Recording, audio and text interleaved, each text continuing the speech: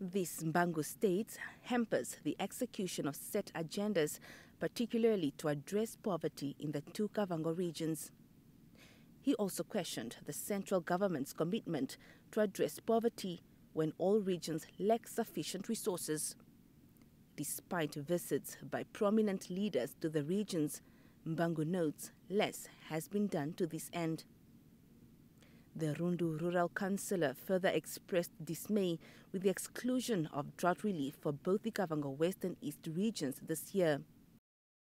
I want to be on record today that the poverty in the two Kavango region was manufactured by the central government. Why? Because those regions were starved with resources for all these years. And the budget allocation for this year is clear evidence because it defies logic. There was statistical data that was conducted last year. There was an assessment from the Prime Minister's office. The result was very much clear that Kavango East and Kavango West was listed as one of the crisis regions. But yet, you provide this region again with the less resources.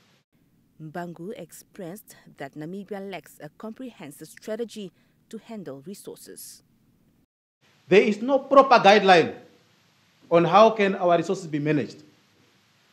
Let the central government decentralize all the function to the regional council. If cabinet does not take that decision, they must stop talking about bringing service closer to the people. Because you can only bring that service closer to the people once you decentralize all the function to the regional council. It's a pity that Omaheke Regional Council does not know what's happening in the region.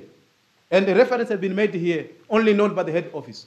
Mbangu made these comments during deliberations on the Omaheke Regional Council's report, which reflected challenges faced and transparency. SWAPO MP Abraham Koshiweni questioned why the Omaheke region has not utilized funds allocated for basic sanitation, such as building ablution facilities, while there are incidences of incomplete projects.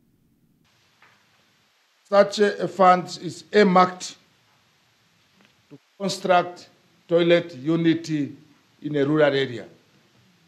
Our country is still in a rest of the country with large numbers of people still practicing open defecations.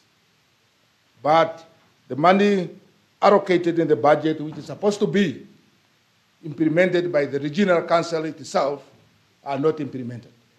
Siaman Pikwa, NBC News, Bantuk.